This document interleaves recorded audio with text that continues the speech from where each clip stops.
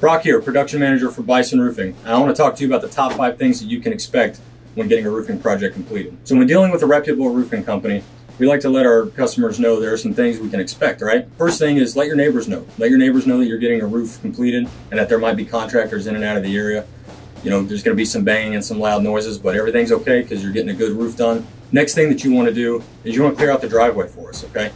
We have dump trailers, we have equipment, we have things moving in and out of the driveway, and we want to make sure that any of your vehicles, bicycles, you know, anything that would be in the driveway is out of the way, and that way we can make sure that we don't damage it or that we're not in your way.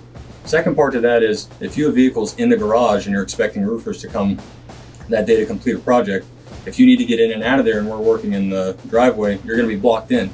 So we'll go ahead and move those vehicles out of the garage or out of the driveway into the street for safety, and everything will go smoothly. Third thing we want to talk about is things on your roof. If you're going to get a roofing project done, but you've already got something on your roof, whether it be solar panels, whether it be Christmas decorations, you know, overhanging branches even, we want to try to make sure that those things are cleared out and taken off prior to the roofers arriving. Fourth thing we want to talk about are things inside of your home. Sometimes we do have issues with climbing on the roof when we're moving equipment on and off the roof. Those things can shift a little bit on top of your whole structure.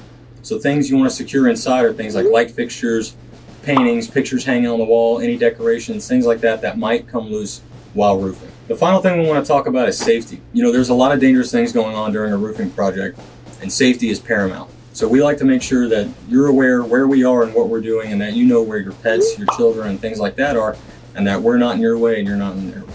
Brock with Bison Roofing, thank you.